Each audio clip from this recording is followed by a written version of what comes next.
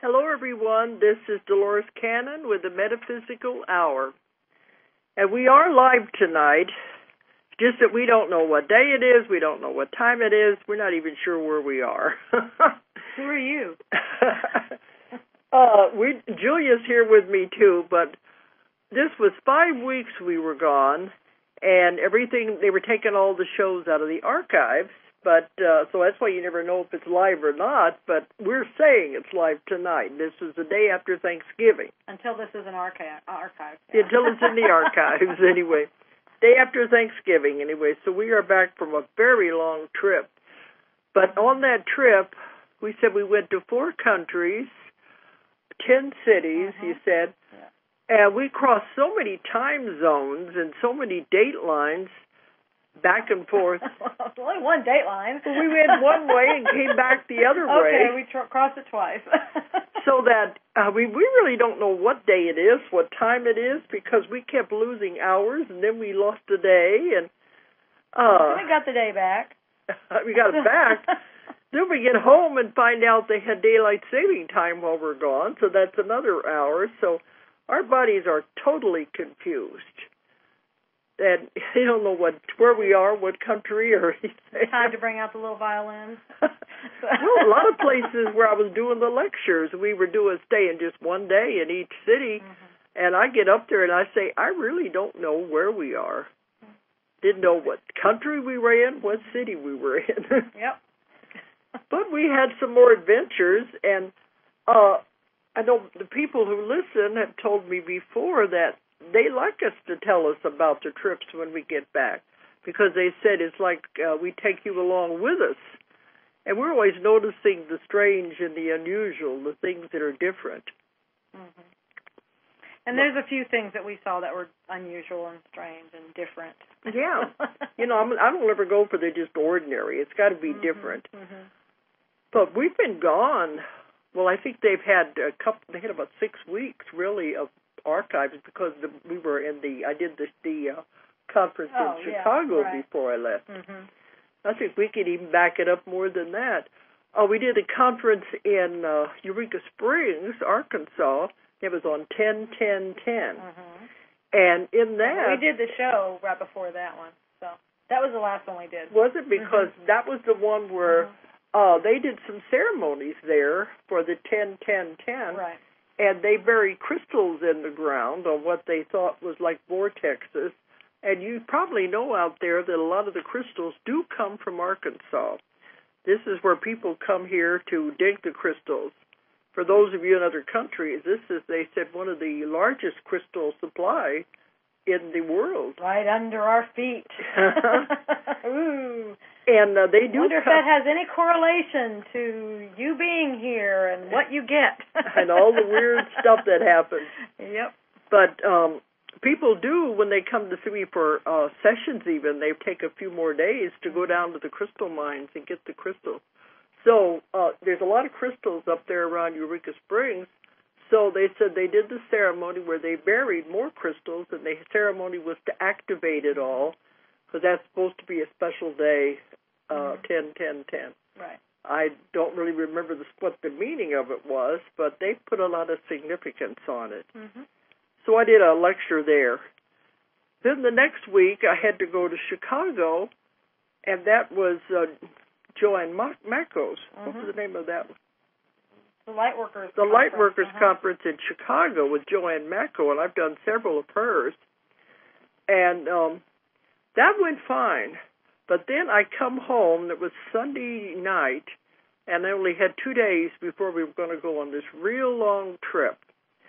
So that night, in the middle of the night, I began to get a sore throat, and I came down the next morning with a real bad head cold.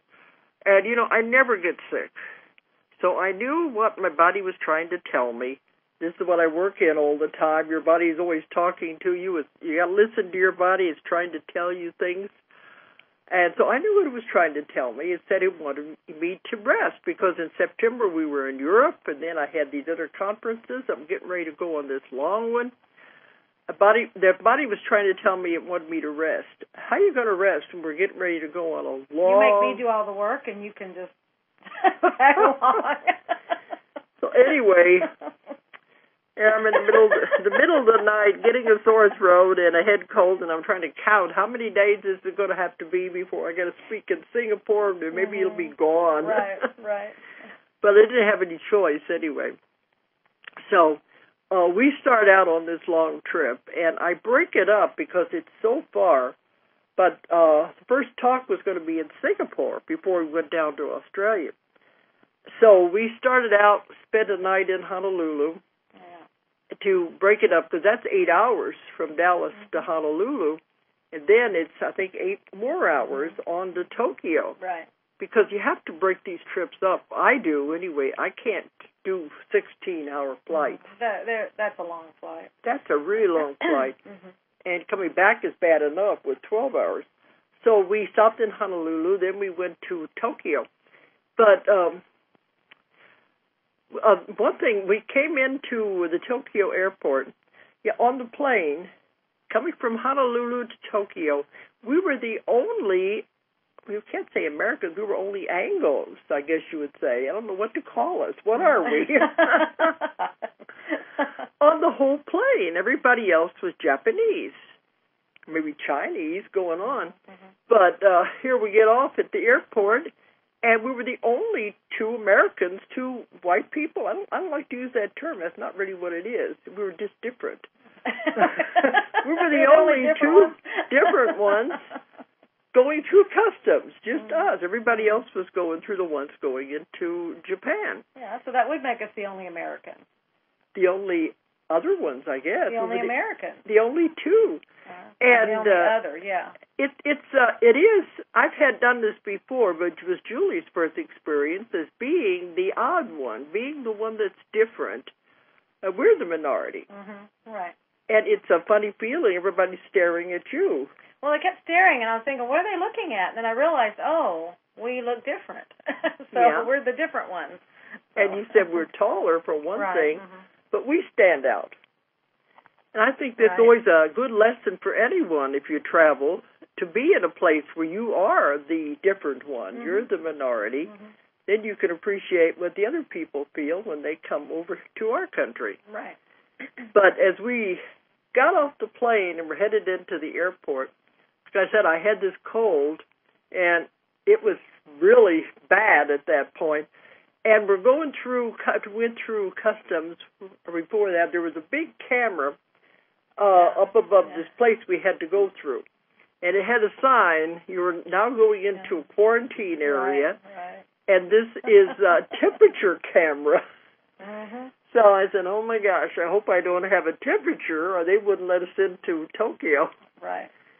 So we haven't found that in any other place we've gone. No, we just had the temperature gun. Yeah, and we went into Moscow.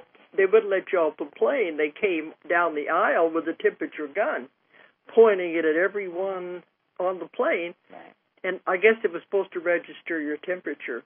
You saw it had a little screen on it. Yeah, it's like an infrared. I think it would show if you came up as a hot spot or something like that. That would be a temperature. So they were aiming it at everyone as they went down. And I guess if you had a temperature, you couldn't get off the plane. Fever. If you had a fever, not temperature. Hopefully you had a temperature. But also, was that the place they came in and sprayed everybody? Yes. In Russia? On the Moscow. No, that was from the Africa to Australia. Last year. Yeah, last year they came on and sprayed. They just went down the roads with cans of spray, and they're like, cover your mouth. Cover your eyes. And they spraying everything before you were even allowed to get off the plane. Yeah. I just thought it was funny. Some of these Americans are complaining about these full body scanners and all of these things. They would really think all of this was an invasion of privacy. Right, yeah. Where they're going taking the temperature gun and spraying everybody. Spraying, and then the eye scanners, and get over it, people. It's just the way we live now. So. And they were taking fingerprints in some places. Right. But still, the security was a lot easier than it is in the States once we got out of the country. But, I mean, they talk about invasion of privacy, and it's just what you do. It didn't bother us. I was just hoping that temperature camera wasn't going to say I had a fever. But We were only in Moscow. We were only in Tokyo the one night just to break the trip up. But the people there were so polite. The Japanese people. Yeah. On the plane and on the stewardess. Yes. Very, very polite people. Bowing and very soft voices. And we can learn a lot from them. They really have nice manners. But that was in Tokyo. And then we had to go on from there to Singapore. And by the time we were getting there, I kept thinking, well, I hope I'm getting over this. It was getting easier. But we were there. I was there a day. I had to do the talk that day, I think, when I got in there. I don't remember. It was so long ago now. It was the middle of October. But I had to do a lecture in Singapore. And we had a really good turnout. And in all the lectures I was doing on this trip, I was doing 3 hours. Mostly the 2-hour lecture, and then I did a group regression of the whole audience. Right. So it was a little different than my normal lecture, and I was talking about the 3 waves of volunteers and the 2012, the New Earth, and all of that. But I was just trying to keep from coughing while I had trying to put the whole room full under with the group regression. But we had a really good reception in Singapore, and they want me to come back. And they said, would we have enough to have a class if I came back next year? And a lot of them said, yes, they wanted to do a class. So it looks like we'll be going back next year to do the class. But Singapore is a really nice place. I've been there about 12 years. 12 years ago was the last time you were there. Yeah, and it has changed some. They're not quite as strict and severe as they used to be. Yeah. They still have their laws. They always say Singapore is a fine city. Yeah. But we got to do our Christmas shopping. We did have one day off, and so we went down into Chinatown and got my Christmas shopping done. But even the cab driver was telling us Singapore is considered to be the safest city in the world. And the reason is because of all of these tough laws that they have. They don't mess around. So if you're going over there, you got to be prepared for that. You don't take a chance in doing anything they don't want you to do. Because they said that's why they don't have very little crime. Because they don't mess around. You just go right to jail. Right. I don't know if there's any trials or not, but they just said they just haul you off. So people are too afraid to do anything that there's no crime. Very, very little crime because they really are strict punishments. I don't want to say afraid because I don't sense any fear. The people were really happy. Right, but no, it probably is afraid. It's like Big Brother. I mean, they're watching, so you know they know you're what you're doing, and they know they just know. So they just mind their P's and Q's. It's kind of like that. It's just they just know not to do stuff. Yeah. So. Well, when I was there 12 years ago, I asked them, "Doesn't it bother you?" They know where you are at any time. They have advanced computer systems. They know where everybody is. It is kind of like Big Brother. And I asked them, doesn't that bother you? And they said, no, it's like they're our parents, and they care about us. Yeah, but you asked them this time, and it's probably younger people that you were talking to, and they didn't even seem to know what you were talking about. Yeah? Yeah, remember when you were talking to Lee, and you were asking him that, and he was kind of surprised. He didn't realize they had all that, so it's like it must not be real obvious. Anymore. Right, But Singapore was one of the places where they always tried out the new technology. Yeah. And that's what I heard before when I went over there. That's where the computers started. And all the advanced ways to track people and the how they have cards so they know where everybody is. They have all the latest gadgets and gadgets. Yeah, but they started the computers over there and all of these things way before they went anywhere else to see if they were going to work. So I think they probably do have the latest things.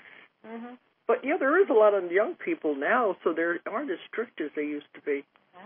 I don't know. I just know when you asked them that they didn't really know he didn't see it that way, the way you were referring to it. So so it could be it's not that obvious. Maybe not anymore, because 12 years ago they wanted to know what books we were bringing in. They had to approve of the books. They had to know what we were going to lecture about. This time they didn't. Yeah, they did. He had to get permission, but it wasn't. He normally doesn't have any problem, and he had a little problem. This time it took him a while to get the approval, and he figured it out. It's because you had been there before, and so you were on record, and that's where they had. It took them a while to check all that out. So normally they said it came right back, and on this time it took a while to get that approval back. So, I didn't know about that part. Yeah, you had to be approved to come in. Well, it's like Dubai is the same way. You couldn't. I think when we went to Dubai, they had to know what books we were going to bring in, and they had to approve of any books we were going to be selling. I got so many books that we can always bring some in that will be something that will be okay. Right. But now they don't seem to have any objection with the hypnosis or any of that. Right. Well, they do a lot of healing things there. Oh, yeah, the Chinese especially. They've had that forever. The healing methods go way back. So that's something they really are into. Oh, I forgot when we started out. Let me give you the toll-free number. I didn't even think about it. We just dove right in. It's been 5 weeks, people.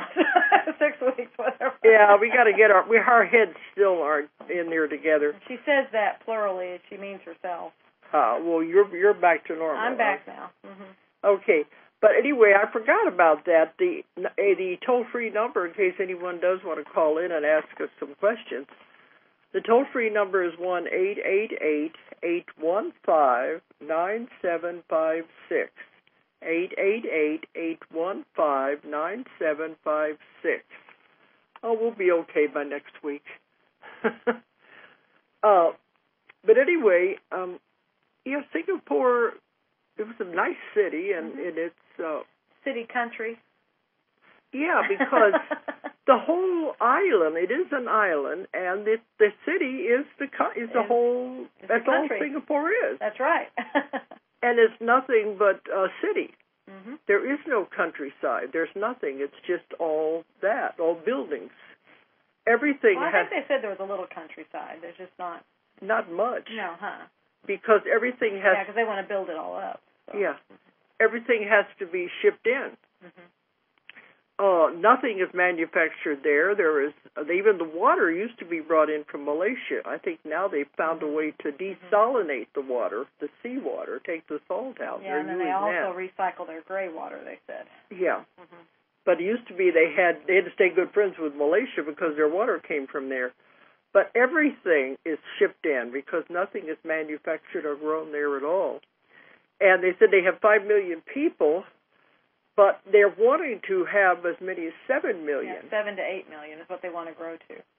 But the problem is, how do you do that on an island? Because all the land is already taken up with buildings. But what they're doing, they're reclaiming land from the ocean. Right, and they're also building taller buildings. Yeah, they're going up. They either got to go up or out. So they're making the buildings taller. This is happening in a lot of countries we've gone to. They're just making all the apartments are in real tall buildings, no houses. Right. But they're reclaiming the land from the ocean. And of course, they were doing that when we were in Texas years ago, living in Texas. They just make land where there is none. Where there is none, out in the middle of the ocean. Nothing's impossible. So they just create land out there, and that's where they're going to put more buildings on. Who says we aren't great and powerful beings and we aren't creators? See, they create land where there is none. Well, in Dubai, there's no water at all, but they take the ocean water from the Persian Gulf and they desalinate it, and they're able to use it, so it's the same thing. Yep. If you have to, you'll figure out a way. But, yeah, they have to make it bigger because they're growing, and they got to either go higher or go out. But one thing I liked about Singapore, when I was there before, they had the good sense to leave parks and trees. When I was in Hong Kong 12 years ago, they cut all their trees down to build more and more buildings.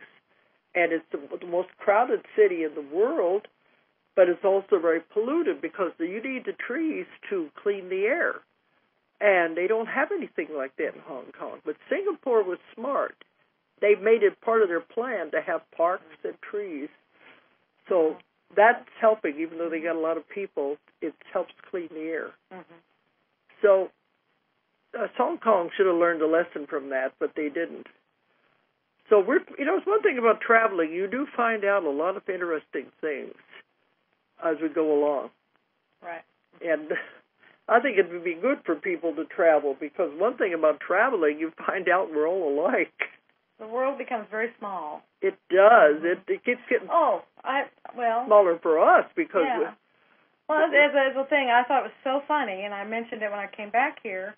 I mean, okay, this is a very small state. Arkansas is small. It's not very populated. Yeah. Our entire state population is less than a mid-sized city, really. Yeah, because it's mostly woods and mountains. Right. I mean, it's very rural. Yeah. Rural. Okay. Not that many people, and people think that we're all backwoodsy and we don't do much here. Okay. Right. Mm-hmm. Hillbillies. Yeah, we're hillbillies. Proud of it. Okay, fine. We're hillbillies. We are in Australia, and I know we're going to get there in a minute, but we're going through custom. We're going through immigration as we come in. Yeah. And we're at the booth, at the immigration booth, and I'm hearing the people in the immigration booth next to us, and they're describing, to the person. I didn't hear the first part of the conversation, the custom official. Yeah, and they're saying, well, it's right there. There's 4 states together. There's Kansas, Missouri, Oklahoma, and Arkansas, and that's where we are, right there where those 4 states are together. And I looked over and I'm like, that's where we're from. And the guy in the booth, the Australian, he's like, small world. Anyway, then we go, and we're going to mention all these places we went, but then we go to this dinner, all these people, and everybody's introducing each other, and the people right across from us used to live in the town, the city, right next to where we are now. Where the airport is. Right, and one of them used to be a Razorback. I used to be in the Razorback band, and we're like, and then they said, oh, yeah, and there's another couple here from Arkansas, too, and it's like, what? So people, we are Kansans, get out. We get around. We do get out and around. So anyway, it is a small world. I mean, if you're going to find people from Arkansas on the other side of the world, it's a very small world. In this little town. Yes. Of course, it's a town that it's the headquarters of Walmart, but still, it doesn't have that many population. No, the whole state doesn't have that much. So. And if you don't know what a Razorback is, that's the university football team. Right. Mm-hmm. Named after the Razorback Hogs. Mm-hmm. And Julie used to be in the Razorback band. But to find somebody on the other side of the world who was right there, that's really strange. It's very strange. Very, very. But yeah, for us, anyway, we know the world is small because we don't even know where we are half the time when we're traveling, but everybody is like everybody else. A lot of this fear stuff people build up, being afraid of other nationalities, being afraid of other races, that's all it is. It's just fear-mongering. Well, it's because it's something you don't know, and anything you don't know you're going to fear, and that's they can play that on that because we don't know enough about it. But just start traveling and going to these places, you'll find out these people are just like you. We're all the same. We all have the same objectives, the same priorities, the same, we are. In that way, we're all the same. They all want to have families, take care of them. They want to have jobs and make money to support their families. It's usually the leaders are the ones that want war. They're the ones that want to have all the conflicts. The people don't. They just want to live like the rest of us do. They're just trying to get by, trying to pay for their homes, pay for their food, pay for, they're just like, that you'll find everywhere. Everybody's in the same situation. Yeah. Trying to go day to day. So that's what I say. If more people traveled, we wouldn't have the violence, the wars that we do. We'd find out we're all alike. We're just people. But anyway, Singapore was an interesting place. So we're there we got our Christmas shopping done. I'm not going to say what we bought, but we got our Christmas shopping done. I like to buy my Christmas presents in other countries because it gets something they don't normally get here. Right. So then we go down from Singapore. We flew to Perth. And see, even those are really long flights. None of those are short. But we had to keep breaking it up. Right. But we went to Perth, and I've been back there so many times. And I did the class there. Did the lecture and the class. Yeah, I think that's where we were at Halloween. Yes, it is. And they think it's so funny because they think Halloween is an American holiday. And they don't really celebrate it over there. They never have. It's not a big thing. But the kids are beginning to bring it in. Well, yeah, they had on their morning talk show. I think it was the day of, it was the day of Halloween. It wasn't, for that night. And they were talking about that, and they were saying that it's starting to be embraced over there. And so that's what we were seeing. It was just starting to be acknowledged. Yeah, it was an American holiday, but they're taking it on, and they're like, oh, this is what they do in America. Maybe we should do it. And they say, oh, all the stores are grabbing on to it. And I realized, oh, it's just really kind of catching on. So they're just now really seeing Halloween. I think the main thing they were doing was the costumes. Yeah. But not as much as because they're trying to talk about, well, how are you going to explain to your kids what the costume is about? I was like, oh, my God. That was a long time ago we were doing that. So they aren't into the candy yet and trick-or-treat because they said, I don't know if I'd like my kids to go up knocking on a stranger's door. Asking for candy. That's what I was like, oh, my God. It's what you do. But they're just starting to have the parties with the costumes. So it was funny. And they were just, it had no big lead-in like we do. It was just mostly that day they go and get the costumes and have a party. Right. Yeah, they haven't gotten the full Western approach to it yet. So they'll learn. So we are influencing the world with our bad habits.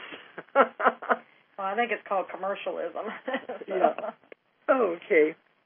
So anyway, Perth was nice. By that time, I was beginning to get over my cold anyway, after I left Singapore, and it was beginning to feel like I could make the rest of the trip. Usually the week is about as long as it'll last anyway. Plus it was warmer there, too, so that was nice. They're having their summer there now. Well, they're going into their summer. But we had 220 people at the lecture in Perth, and we had a big class. So every time I go back to Perth, it's getting bigger and bigger. We have our advanced classes there now, and the people I've trained are taking this and really using it, and they're having wonderful results. Absolutely. Everybody in the class, I think, was having really good, in the advanced level 2 class, they're having really good results. And it's like Australia especially is taking my method and really going with it, and it shows it can be taught, and they're having the same miracles that I'm having. Right. So that was in Perth. But the next place, every time I've gone to Australia, and I've been going since the early 90s, I always wanted to go to Ayers Rock. Now, we've always just gone from Perth to Sydney or Melbourne or Brisbane, one coast to the other. And I always wanted to see Ayers Rock. One reason is I've written about it in my books. I told you before we went to south of France. Right. I wanted to see those places because I've written about it. I wrote about Ayers Rock, and I've always wanted to see it, but we never could work it into the schedule. This time we barely worked it in. We only had 2 days. One problem is they only have one flight going in there. But if you can imagine, some of you probably don't know, Australia is as big as the United States. Now, if you can figure the United States with L.A. and New York and Miami, and nothing in the middle except one little town right smack in the middle, and that's Alice Springs. Of course, they have little bitty towns all over the place, but can you imagine the United States with nothing in the middle but desert? And I have to tell you, I'm going to call it Planet Australia. Australia is another planet. I'm not sure where it came from. I really don't. It's They different. said it was the original of the Earth, and everything else, the continent split off from Australia. Yeah, but it is so different. Looking at it from the plane, when we were flying over it, the landscape, everything it looked unearthly. It was so different. I don't know. I'm sure there's a story to it, but she kept saying it looked like we were flying over another planet. We've never seen landscape like that anywhere else. Right. And I kept asking the stewardess, what was that down there? That wasn't the landscape I'm talking about, though. It was the other part, wasn't it? Yeah, that was even weirder than that. So. But see, if you've got all of that land and it's desert, the only ones that could live out there would be Aborigines. But they talk about people have ranches, thousands and thousands of acre ranches, but they've learned how to find water, learned how to live. But the only ones out there in the desert, it's a million times bigger than the Sahara and all of that. And there's no water. We couldn't see any rivers. We saw a lot of dried up things. Right. But there was things we were flying to. We had to go to Alice Springs first, and I kept asking the stewardess what it was, and she said salt lakes. But it was all dried up, just like it was all white, like salt lakes. Right. And in the States, we have the Great Salt Lake up by Utah. But if you can imagine those for miles and miles and miles of desert with just these dried up salt lakes all over it. No sign of life, no signs of houses, nothing out there. No roads, nothing. Total desolation. And it's a little hard for you to understand unless you think of it in comparison to the United States and nothing from L.A. all the way across. That's a lot of land with nothing there. I know, they have a lot of land. And it seems like they should be able to, they probably could, if we got to a point where we are just so populated and we have to have some place to go, that would probably be it. We'd figure out a way to make it work, so. Yeah, like they did with the water and everything. Right. But there's a lot of land over there, everybody. But the majority of the people in Australia live on the coast. The cities are all around the coast. Well, an interesting fact, I don't know if you heard, I can't remember who it was that was saying it. It was either a taxi driver or it was Jason. Someone was telling us that over in that area in the middle, none of those kids go to school. Their school. None of them see a building. They're all done by computer and by telephone, and by walkie-talkie, stuff like that. None of them go to a classroom. Why was that? Because it's too far to go. They all live out and everything, so they don't go to a class. They do it at home. They all do it at home. The ones that are on the ranches or what? Yeah, they're all on those ranches. Yeah, probably not Alice Springs. It's probably like up there, outside of there. So because they were talking about some of those ranches, like tens of thousands of acres. Yeah. And they're so big they had to patrol them by helicopter. They can't do it with a horse. Yeah, they said none of those kids go to school. They all go. They all do school by telephone or remote. By something like that. Computer, probably the computer. Well, they do a bunch of different things, but none of them they don't see a classroom. I thought that was very interesting. So. You don't see any other classmates. There wouldn't be any football teams. Nope. There wouldn't be any of that. No bands. Nope. People in America could learn a lot from that, I guess. Well, it just shows how things change and adapt, what you have to do. That's kind of like what we used to be like, when people... It used to be country. Yeah, when it was country, and then they just did stuff at home, so... But, I just couldn't... it shows you, we think everything's like we are. And it shows you, no, some places are not... even though Australia is a very developed country, but it's not that part. No, not that part. So...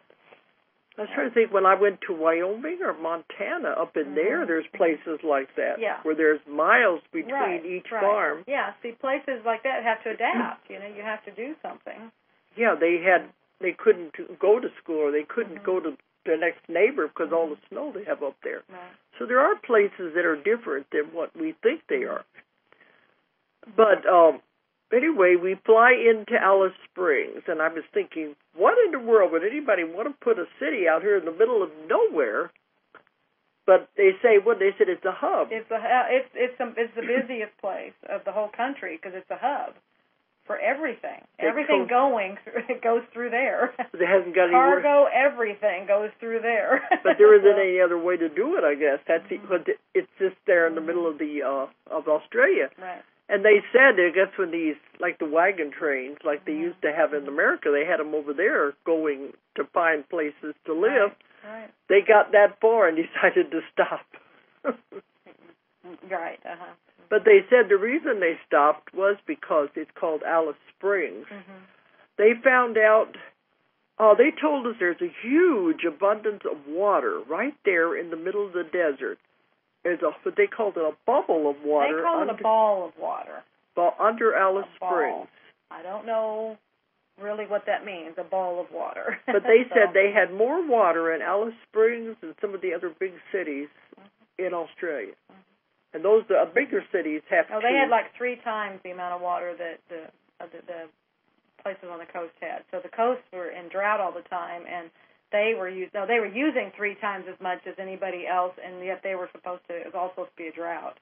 And so they had plenty of water. Because in the big cities, they're trying to conserve water. Right. But here, Alice Springs has just got this huge abundance of water. It's right underneath that. Right. So I don't remember how those old-timers knew that when they decided to settle there. Probably witched it. They could feel it. Remember, they knew how to feel water. We've lost that ability. Yeah. Probably would have told them, absolutely. They know how to feel water. Water has a certain energy. But that's why they built, and it's called Alice Springs. Mm-hmm. It was named after the guy's wife, right? Like Sedona. Mm-hmm. I think we told them that we were in Sedona. Mm-hmm. It was originally the man wanted to call it Smedley. Yeah, Smedley Junction or Smedley something. And they said too long. It was too long of a name, so they just named it after his wife, Sedona. Mm-hmm. So Sedona wouldn't be the same if it was called Smedley. Yeah, right. So there's 2 places that are vortexes that have a very powerful energy named after the guy's wife. Now that's something. I guess we could. Well, first I want to tell them when we get off the plane in Alice Springs, oh boy, we were deluged by flies. Mm-hmm. They followed us into the airport and just kept going with us. It's like, my gosh. As soon as you get off the plane, there's a million trillion flies all over the place, and they're trying to get in your nose, in your mouth. And we first went there, we heard tales of all the flies in the outback, and they have these hats that they buy, and they have little corks on strings. I almost bought one, but I decided not to. It's like a cowboy hat, but all along the edge they have little strings with corks on them. And that's supposed to be for that area. You shake your head, and the corks are supposed to keep the flies away. They were also selling nets to put over your face if you were going to be there very long, or if you were going to go out and hike. But it was, the minute we got off... I was told you're not an Australian until you swallowed a fly. So they said after a while, they don't even try to shoo them away. They're just way, way too many. But they were... Oh, my gosh, there were so many flies. And we could wait to get into the airport and then try to get back to our room. But tell them the story about, Jason is the man who set up my talks on the eastern side. He was telling about the woman who said she wanted to go with him. Yeah, it was some project, whatever he used to do, and some project that they were working on. He went out into the outback. Yeah, he would go out, and it was a 4-mile drive to this campsite that they were going to, where they were working. And she was like, that's fine. He kept trying to explain to her, it's rough. Our only gas or petrol is right here. We have to get it before we leave because there's nothing out there. Okay, that's fine. And, no food. And we have to take everything we take. I mean, that's all we have. Okay, that's wonderful. I'm fine with that. That's fine. He tried to explain it's going to be hot. There's flies. There's all this. It's okay. I'm fine with it. And so they drive out there, and 4 hours. 4 hours. And so she didn't even make it a half an hour. She said, I can't handle these flies. You have to take me back. I cannot handle the flies.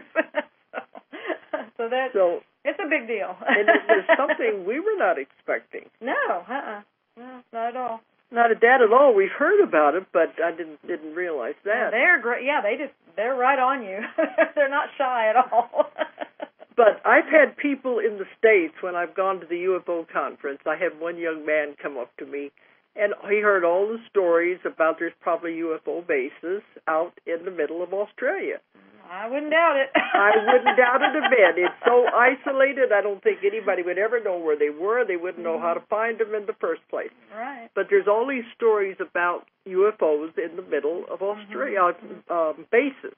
So this guy said, I'm going to go over there, and I'm going to go out there, and I'm going to find the base. And I said, have you ever been to Australia? He said, no. Shouldn't be so hard, though. I said, you don't know anything about the outback, do you? Yeah. At first place, they said you go out there, you could die very easily. There's no stores, there's no gas, there's no food, and they're the most poisonous things in the world, or in Australia. It's not a place to play around with. The Aborigines have learned to live there. They're quite remarkable, like the American Indians. Right. They know well, how. They're part of the land. They know how to work with it. So. But no, it's not something to fool around with. Once you get out there, and they said you could be totally lost. You had no idea where in the world you were. But we went to Alice Springs because that's where you had to fly into. Then we had to take a little puddle jumper on to Ayers Rock, just like a half-an-hour flight. But because he only had the one flight a day, and we were just going to be able to be there that one day and have to leave the next morning. And I always wanted to see it. So we get there, and Julia found online they had what they called Dinner Under the Stars. It was going to be out by Ayers Rock. Yeah, sunset. You watched the sunset behind Ayers Rock. So we went out there, and he took the bus, took us out. And this is a national park, and the only thing there is just where these hotels are. Yep. That's it. Yeah. And there isn't anything else. Yeah, that's because everybody coming there is just coming to see that rock.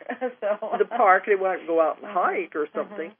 But they had the airport, and they took you over to the hotels, and then they took us out in the desert where they were going to have the dinner, and we got to watch the sun set over the rock, behind the Ayers Rock. No, it was on our side. It was over here. Yeah. We just watched it cast shadows on the rock and everything. That's what I've written about in my book, that it's a bright red rock, but they said it'll change colors in the different light. So it turned purple right before the sun went down. Very pretty. Very nice.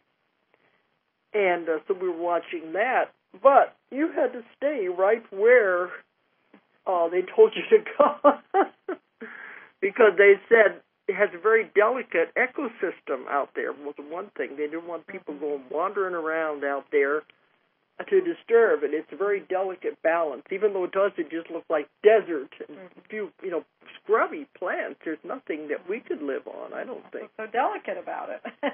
Not much of it. So they said it's a delicate ecosystem, so they didn't want you going out there. And also they said, we don't know what's out there. All kinds of critters. So we had to stay right where they had the tables set up, and they were going to have the dinner. And they have a little light, lights to show you how to get to the restroom. Otherwise, it's pitch black out there. And the dinner, you got to have, they had hors d'oeuvres and stuff, and they were all eating out there. And Julie was braver than I was. Well, when in these other countries, you want to experience some of the things that they do. You want to have original experiences that might only happen there. So part of the food they had was crocodile and kangaroo. Yep. Yes, folks, I ate some crocodile and some kangaroo. I couldn't bring myself to do it. Oh. But I did. I think I did eat one of those little crocodile hors d'oeuvres anyway. Yeah, it was done very well. It was crusted and it had some lemon stuff on it, so it really just was like a light chicken that has a little bit of a fish taste, but it really didn't have much of a taste. You can taste the lemon on it. Well, it was like, just the idea turned me off anyway. But I wanted to say I did it. So we had the dinner, and the sun went down, and it's getting very, very dark. And they had a man who was called the Star Talker, and they turned all the lights off so you could see the sky. And it's beautiful because there's no city lights. There's nothing around anywhere to cause any reflections. Right. All you could see was this black sky and all the stars. And there was no moon either. That helped. Right. And you could see the Milky Way. Now, where we live up here on our mountain in Arkansas, we can see it at night because we're a long way away from bright lights. Right. But this is the other side of the world. So they were pointing out the different constellations, and he was telling the stories of there's constellations there that we don't have in the States. Right. And on this side of the world. One thing I always thought it was strange when I was over there before, when I was looking at the sky, you probably don't notice when you look up, but all of a sudden you look up and things do look different. They're not the same that you're used to seeing because there were different constellations. And the one woman I was here before was trying to show me the a Southern Cross, because that's what they have on their flag is the Southern Cross. I said, we don't have that, but I said, we do have Orion. So she said, we have Orion too. And I looked at him and I said, there's something wrong with Orion. It doesn't look the same. I figured out he's standing on his head. He was upside down. So you really are on the other side of the world. And what the man, the Star Talker, said, he said either they're upside down, the stars are upside down, or we're upside down. Yeah. One or the other. Right. But it didn't look the same. And also on that part of the world, the moon phases are opposite of what they are here.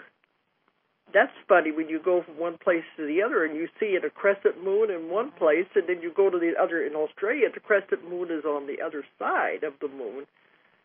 Things get a little weird. But I'm telling you, it's another planet. I'm telling you.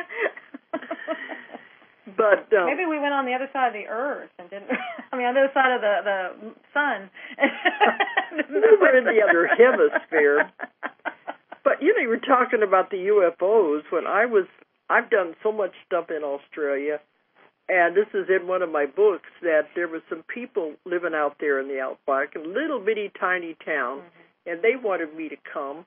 This was years ago, because they said they had an alleyway where the UFOs flew over there all the time. And they wanted me to come and meet with them. And it was like going into the Old West. That's what it looked like, a little old western town. We would have thought straight out of the movie. And a little general store. And the only heat in it was a potbelly stove, just like the old western movies. And the women all brought in food like a potluck. And they proceeded to tell me all the tales about all the UFOs that were going over all the time. Well, we need to go back there. I'm going to go see that. It was interesting. The one woman was 90, and she was this town historian. And she kept a record of all the sightings. And so there are things going on out there, because that's a long way. I doubt it a bit. Not a bit. So that I did have a chance to see that, and I did write about some of the stories that I heard about in one of my books. I can't remember which one it was now, one of the convoluted books. I think it's convoluted one. One or two. One or two. But it shows there is UFO activity out there, because there's nothing there. It's like when we drive from Las Vegas down to Laughlin. I mean, it's perfect area for them to be hidden. Yeah, there's desert down that way, and there's no towns around, so nobody's going to see them. Right. But out there, all those millions of stars, I mean, they could have been up there. It's a beautiful place. But it was really nice. You sit out there and look at the stars, and you could see so many, and the Milky Way and all of it. Well, the detail that you could see was really nice. I mean, because he would say, I thought it was a cloud, something like that, and it was actually a cluster of stars. And it was just, and there was two of them. That's one of the ways that they can tell their true south is by these two clusters, and then you make a triangle from those. He said that's what the old people used to do way back. And I was thinking it was a cloud because it was just, hazy right there. Well, it was a cloud. It was a star cluster. And it's like, wow, that's amazing. And, because it's like you're in the desert. There's no buildings, no trees, nothing, just straight horizon, nothing to break your view. It's all you could see with stars everywhere. So that was really interesting. Yeah, it was great. And I think we go back because they had some other trips we could take. Yeah, next time we're going to go, we actually go right up to the rock. And we found out about that. It was too late. Right. Because I had to go on, so we didn't have time to stay there and experiment any longer. Next time we'll know about the flies going to Dallas Springs, and we'll know about Ayers Rock. But they had a lot of other trips people would take if they wanted to go out and hike. Yeah. You can do it if you want. I have no ambition to go out there with all those flies and all those critters. But I want to walk around the rock. I'm going to do that. Yeah. But I guess I don't have as much of a sense of adventure as a lot of people do when it comes to that kind of stuff. Well, I mean, we're here to learn and experience, and it's like, what? Let's see how much we can see and how much we can do. But you were talking about you wanted to eat what they ate. Well, I just wanted to experience that. I wanted to just, one was enough. I mean, I had a little more I think I had a little more of each of them. Just the kangaroo maybe at the dinner, and that was tough there. The first one, the appetizer, was nice. It was just a small piece, and you said it was kind of chewy. It's like beef. It was, the one at the dinner was tough. It was a little tough, but just to experience it. It's not like I'm going to make it part of my diet. I just wanted to experience it. That was it. Just like I'll experience calamari or others. I do draw the line on a few things because it's too obvious, and I don't want it to be obvious in my face, So. Well, see, Julie is the more adventurous one. When we were in Ireland last year in Dublin. That's not adventurous. No, I mean, you say, I want to eat what's here. So in Dublin last year, she wanted the real Irish stew. Yeah, but how much courage did that take? Not courage, but I mean, you want to experience. Yeah, I want to experience it. You're there. You're in the country. It's the flavor of the country. It's experiencing the country. It's experiencing the area. And the real Irish stew was made with lamb, what you had. That was good. Yeah, it was wonderful. And then we were in Singapore. We had real Chinese food. Yeah, it was. Is it dum sim? It was a dum something. I can't. It was dum sim. I think is what they called it. It had the little small little pouches of things, and that was wonderful. Yeah, we had a big selection. They just brought all this different Chinese food out. We got to eat it. So sometimes eating the real stuff is big. It's a big difference. See, it's fun, isn't it? And who cares that you don't know what you're getting? I mean, you just try it, and what's the worst that can happen? But when I was there 12 years ago and ate off a buffet, they had chicken feet soup. Well, that's what I'm saying. As long as it's not obvious. If it's obvious and in your face, then that's where I draw the line, Because that time it was the chicken foot sticking up out of the soup, and I said, no, that I'm not going to eat. And then they'll have those little octopuses. No, I don't want eyeballs. I don't want brains. I don't want anything obvious. I'm not that adventurous. But still, we got the real Chinese food on this trip, and we got to try the kangaroo and the crocodile. So then we had to leave and run out of time. I figured we had enough to talk about on this trip that we got a lot more. Oh, we probably got enough for 3 shows. It was a long trip, remember? And I don't think people are bored because some of this stuff they don't know. As they said, take us along on the trip. Yeah, and we're not paid by the countries to advertise for them. We totally don't. But when I was in Singapore, one of the men that came to my class came from Thailand, and he said, "I heard about you on the internet," and he heard He listened to this show every Friday. He's probably out there. Hello. I don't remember his name, but he said he listened to it every Friday night, and he downloads all the archives. So, Don, there's one from Thailand. And before we left, we had an email from Portugal. Right. And they wanted to know, who's that other woman who's always on the show? It's me. My daughter, Julia. So it does reach all over the world. So that's really wonderful. Yeah. Okay, well, we're coming up to time to stop now. And the trip will be continued next week. We'll tell you a lot more that you never knew about these places. and we'll continue next week. Okay, then I will get back to metaphysical stuff, but there is metaphysical stuff in this also. Yeah, it's called experiencing. That's why we're here. Experience. Yes. Okay. All right. Anyway, thanks for listening tonight. And, we all got back safely. We come back and it's cold and it's snow, and we don't know what time it is, what day it is. Yeah. It's Thanksgiving yesterday. Next week will be more oriented. Maybe. So good night, everyone, and thanks for listening. Good night. If you enjoyed the show, check out more of our other videos and be sure to subscribe and click the like button. Thank you for listening to the Metaphysical Hour with Dolores Cannon.